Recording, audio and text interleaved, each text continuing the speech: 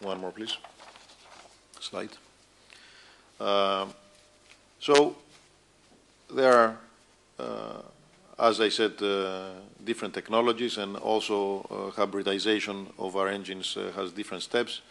And we will be able to, and we are actually already in the market with simple start-stop functions, which are ideal for in-city driving and for certain types of vehicles, to full hybridization with mild hybrids and brake energy recuperation, and also two-mode hybrids, which are fully hybrid vehicles which can run in line or parallel. Next, please. Next phase from hybridization, of course, is full electric, intelligent electric drive systems. And these have to do with either fully rechargeable vehicles, like the Smart. As I said, right now we have a cooperation with the city of Berlin. 100 electric Smarts are running in the city of Berlin, and the local electric company has established 500 recharging stations that can be used. And also, as of 2010, we will start with serial production of the fuel cell B-class. This will be, of course, not a full-fledged production, but it will be serial production of the fuel cell B-class.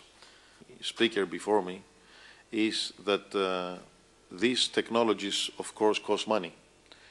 And the legislators, of course, correctly have to protect the environment, and they have to take the right decisions for the future of all of our children.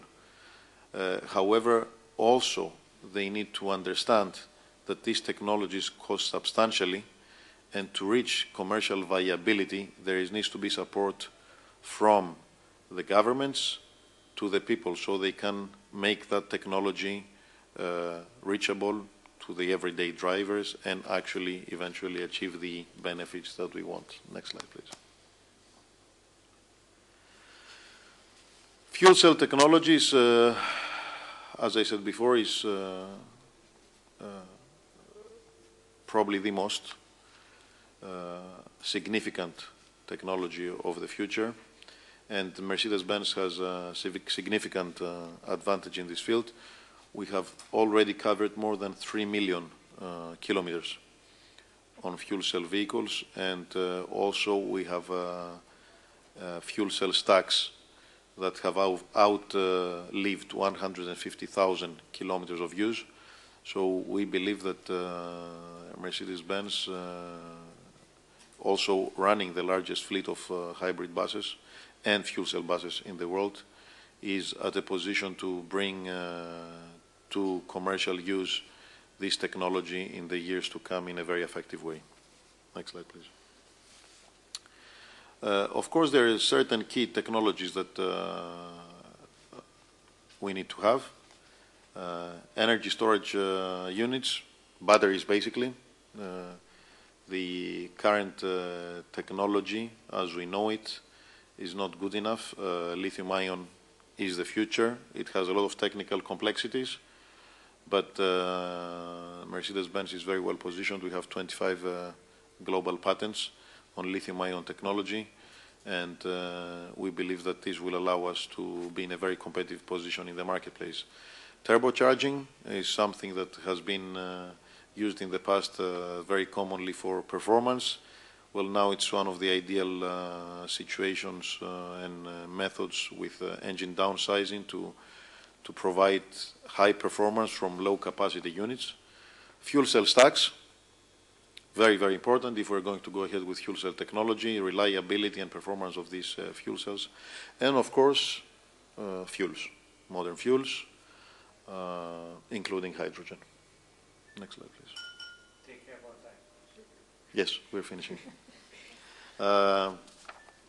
Mercedes-Benz is investing, as you can imagine, substantial amounts, and by next year, and only in the recent years, Mercedes-Benz will have invested over 20 billion in R&D for this new type of technologies. Next slide. Next. So, here in the slide we can only see a lot of the headings, but basically, as I started my presentation, I said that we believe that there is not only one way of dealing with the situation, because the needs are completely diverse, whether it's transportation of goods or transportation of families, whether it's in-city driving or medium distances or long distances. So a combination of solutions is available, and we need to get to that point by harnessing all the known technologies and future technologies. Next slide. We call it the road to the future, and we believe that as the inventors of the automobile, we have an obligation to present the best technological solutions, and we are committed to do that. Thank you very much. That's the presentation.